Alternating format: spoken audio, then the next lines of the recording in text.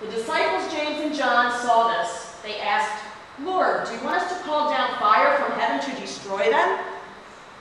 But Jesus turned and commanded them not to do it. They went on to another village. Once Jesus and those who were with him were walking along the road.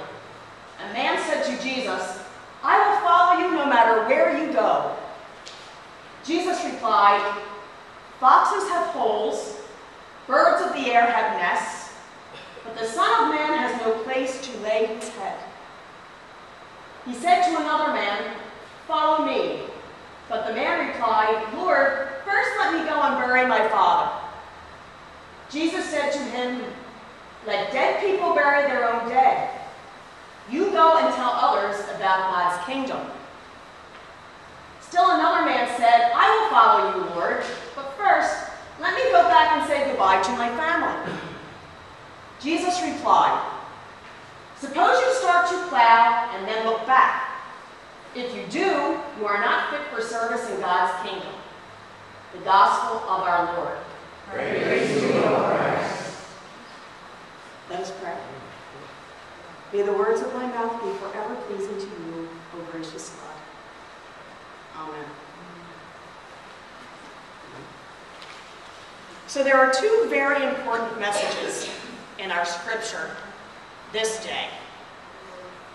One, follow Jesus. Two, now. Follow Jesus now.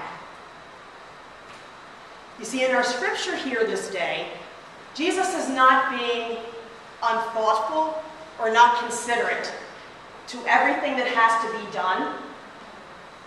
He is.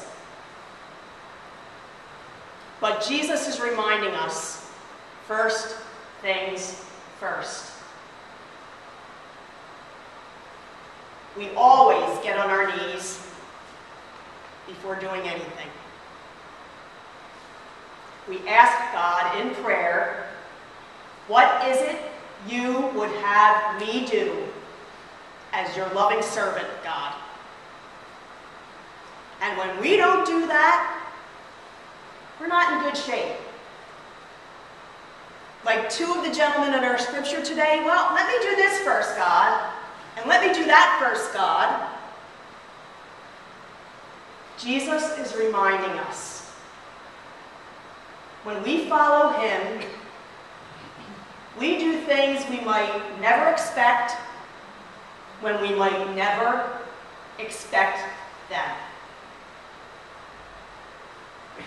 It's always amazing to me when I always follow the liturgy that we get every week in the Lutheran Church. We have a list of the readings that we typically follow. And this Sunday, being Pastor Ginny's last Sunday, "Follow me" being the message is absolute perfection.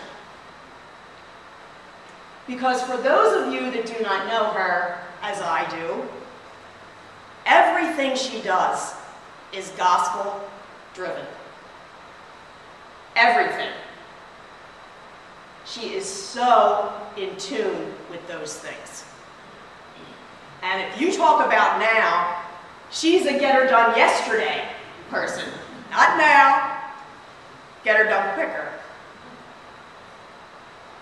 You see, oftentimes when we follow this advice, we don't make a lot of friends. And we make grandparents worry. What is it like to be a grandparent of grandchildren that go all the way across the world to follow Jesus? You want to cry for joy and cry for fear. And cry for being so proud that you have a 26-year-old and a 30-year-old grandchild that would think to use their vacation to do what they're going to be doing. This is such a calling for them.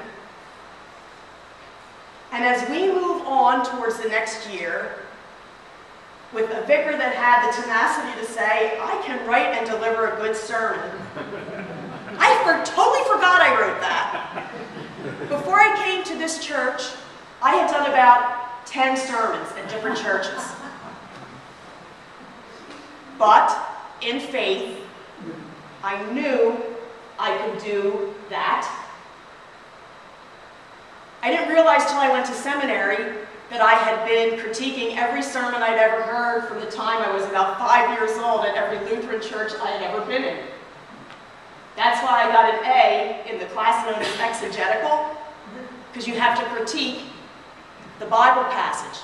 What would you preach on about that? And when I had a list of about 30 things, the professor just scratched his head. He said, "Boy, I want to hear all those." There's just some things in our lives that we are so clearly called to do. For Mr. Irby, that was being a loving, outstanding husband and father. For Gail, that is being one of the most creative people I have ever seen in my life, who can make silk out of a sow's ear, literally. For Mom, Judy's mother, there's not a day that goes by that she does not read her Bible and holds herself highly accountable for everything she reads in there and asks questions. Pretty cool. So whenever we get to a point where we feel like, what is it I can do? Get on our knees. If you won't be at church tomorrow, I want to share something I got this week. If you were here to see any of the pictures from the mission trip that they took in Middletown, New Jersey last week, 5 people went to redo a home that was completely demolished in Hurricane Sandy. But here are the 2 letters that I got from the Lutheran Social Ministries of New Jersey. You will really appreciate this. I always try to be extremely reverent. However, let me get out of the pulpit for me to just go like this. Okay. This letter is from Amy Benenga, who is in charge of Lutheran Disaster Response. Dear Zion Lutheran Church, thank you for volunteering in New Jersey and helping us recover from Superstorm Sandy. Your hard work, dedication, and enthusiasm have been an encouragement and a blessing to our residents. When you generously give of your time and energy, it is a real reflection of God's love. As a token of our appreciation for your efforts, enclosed are certificates honoring your hard work. Please distribute these to your team and thank them once again on our behalf. Now listen. With more than 9,000 families still displaced from the storm 3.5 years later, it is a long process of recovery. We would be very happy to welcome you back to New Jersey in the future to volunteer with us once again. Thank you. And she handwrote, "You guys were great. I hope you'll be back soon." And she signed her name. The other one is from Chris Christie. Thank you for joining with thousands of others from all around the country who have given so much of themselves to help us recover from the devastation caused by Superstorm Sandy. And the end goes, I cannot begin to express my gratitude to you and the thousands of others who have helped in so many different ways. On behalf of the people of the state of New Jersey, thank you for your help and support. Over $200 were raised for the hoagie sale. This was an amazing trip, even though only 5 people went. And each person that went gets a certificate of appreciation with their names on there from Lutheran Social Ministries of New Jersey. I will leave this at the back for you to look at if you're staying for dinner. Now, the girls, it was an all-girl team that went, and they will tell you that those days went like that. And when we first began, not knowing I would be preaching on this anytime soon, all I said to them was, always know with each day that you are following Jesus. They came back and said the days they were there, they didn't even feel like it was a day. The time went so quickly. They did hard work. They didn't do a lot of lifting. They absolutely painted rooms, tile floors. When you see them, make sure you chat with Kelsey and Kayla Zamudio, Deb Davies, and also Allie Frederick. They did amazing work. They could have done a whole lot more with that week. All of them are involved. Allie is on two baseball teams.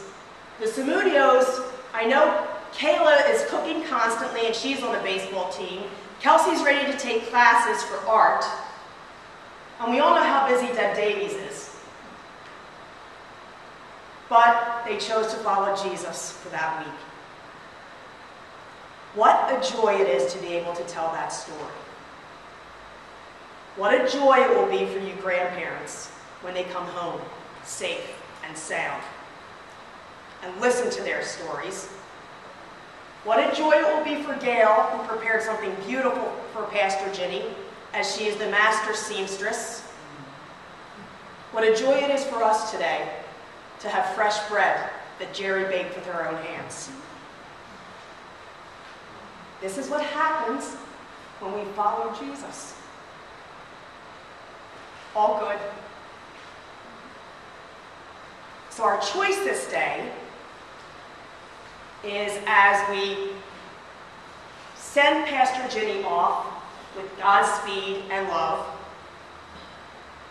our message is to continue to have great faith for what God has in store for this community of faith and all we have to offer to this community and beyond.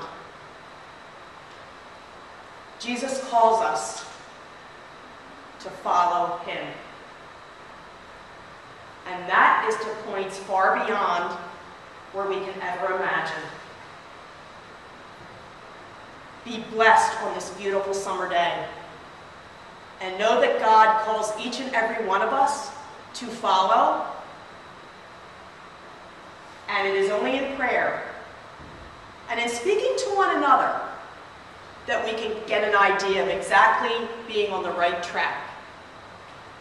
That's why it's important that we all join together on a Saturday evening or a Sunday. Because when there's more than one of us together, outstanding and wonderful things can happen in Christ's name. Amen.